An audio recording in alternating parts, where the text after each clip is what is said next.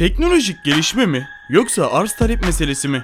Ya da insanların daha iyisini istemesinin bir sonucu mu? Evet, bu listemizde öyle araçlar var ki gerçekten de şaşıracaksınız. İnanmayacaksınız. Belki de siz de isteyeceksiniz. Bu listemizde dünyanın en garip 10 arabası var. Bize destek vermek için videoya beğeni atıp kanalımıza abone olabilirsiniz.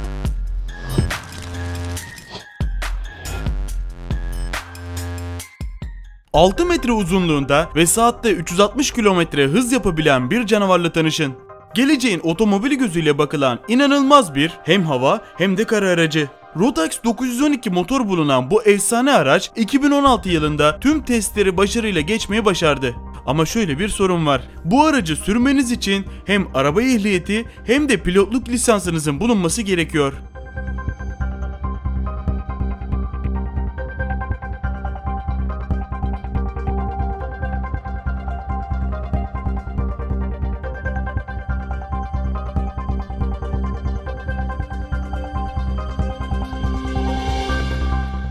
Efsanevi bir araç. Normal görünüşüne baktığımızda diğer araçlardan herhangi bir farklılık göremiyoruz. Ama onun öyle bir özelliği var ki trafik sorununu çözüp gideriyor. Tabii ki bu araçtan alanlar için. 4 jantında inanılmaz derecede uzayabilen kanatları sayesinde artık tüm araçların üstünden rahatça geçebileceksiniz. Normal şehir standartlarında pek fazla işe yaramasa bile 4x4 olmasından dolayı arazi şartlarında da oldukça başarılı bir araç sayılacaktır.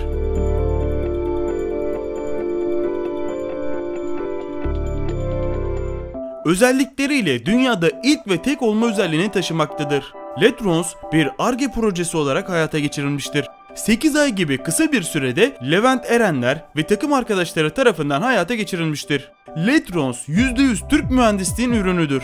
Türk yapımı Transformers lakabını alsa da gerçekten tüm dünyanın dikkatini çekmeyi başarmıştır. Bu kardeşlerimizi tebrik ediyoruz ve başarılarının devamını diliyoruz.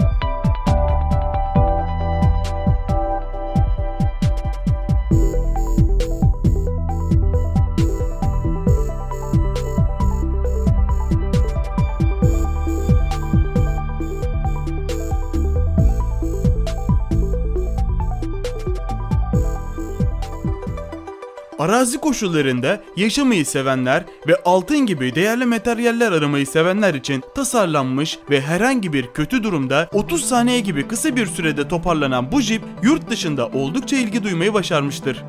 İnanılmaz bu araç 30 saniyede karavan olabiliyor ve yine 30 saniyede arazi jipine dönüşebiliyor.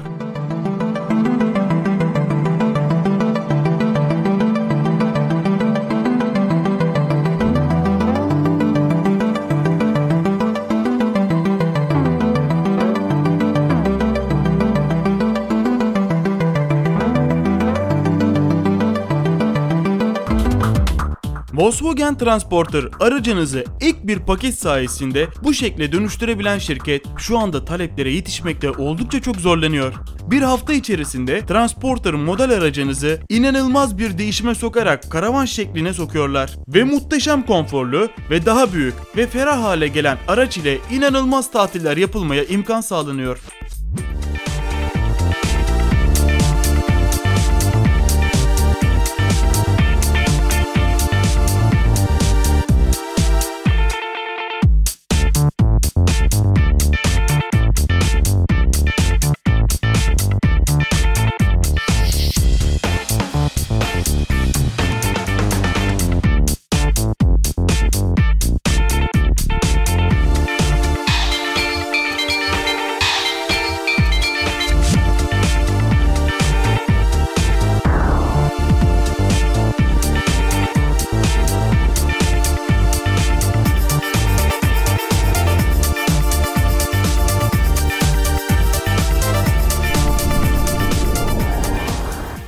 Yaklaşık 3,5 milyon Türk lirası civarında fiyatı olan bu karavan fiyatını duyar duymaz dikkatleri çekmeyi başarıyor.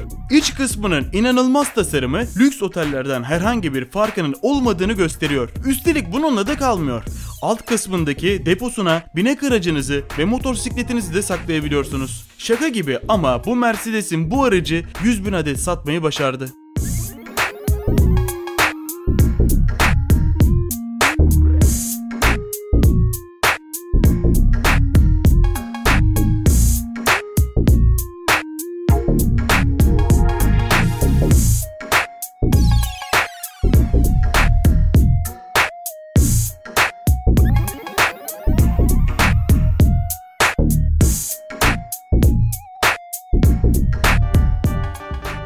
Kaza yapmayan araç lakabıyla tanınan bu araç 54 volt LiFePO 4 piliyle çalışıyor. Bir şarj ünitesiyle yaklaşık 150 kilometre yol gidebilen bu muhteşem araç lastiklerinin 360 derece dönebilmesi sayesinde giremeyeceği hiçbir yer yok. Şu an geliştirilme aşamasında olmasına rağmen ön satıştan 50.000 adet satılmayı başarmış.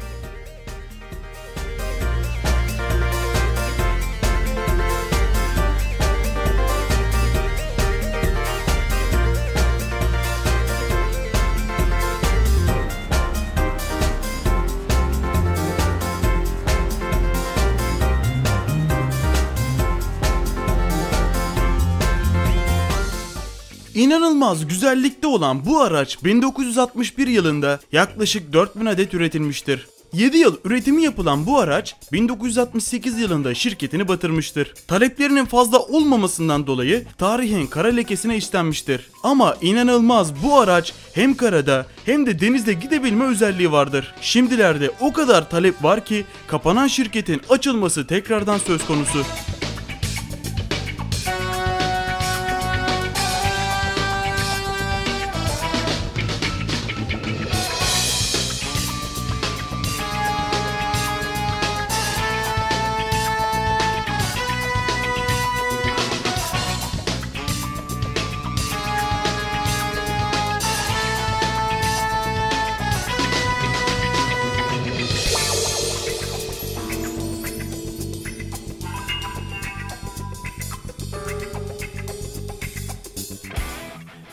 P50 enerji şirketi tarafından 1962-1965 yılları arasında üretilen tek kişilik 3 tekerlekli mikro otomobildir. Araç 2010 Guinness Rekorlar kitabında en küçük seri üretim 3 tekerlekli otomobil olarak yer almıştır. Araçta 4.2 beygir gücünde 49 cc hacminde motor olup son hızı 61 kilometredir. Aracın geri vitesi olmayıp geri götürmek için arka bölümde bulunan krom koldan tutup çekmeniz gerekmekteydi.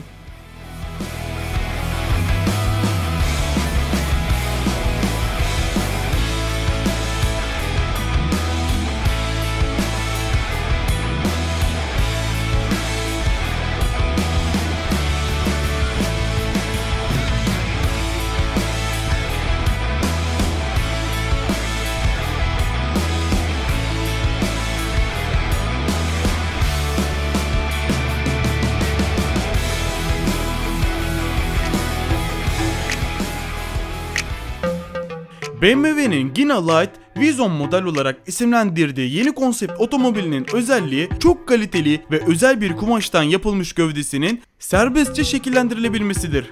Kumaşın alt katmanlarında yer alan teller yardımıyla istenilen şekle sokulup aracın dış görünümü tamamen değiştirilebiliyor. Bu zamana kadar hep görmeye alışkın olduğumuz sert dış yüzeyden farklı bir yapıya sahip olması da insanları biraz şüpheye sokuyor. Akla gelen sorular ise bu kumaş yapısının aracın aerodinamik yapısı üzerinde nasıl bir etki olduğu ve yüksek hızlarda herhangi bir güvenlik problemine yol açıp açmayacağıydı. 2019 yılında seri üretime geçirilip satışa sunulması planlanıyor.